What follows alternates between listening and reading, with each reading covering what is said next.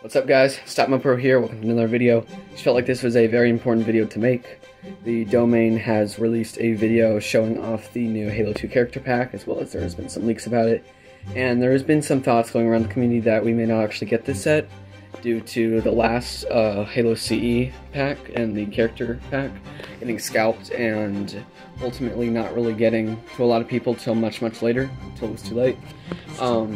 And I just felt like this was a very important video to make. So in the description there is a petition link that you can click on, and you can petition to get that pack in Amazon and a bunch of other places. Just make sure it's actually stocked by Mega. In a lot of places, stocked well.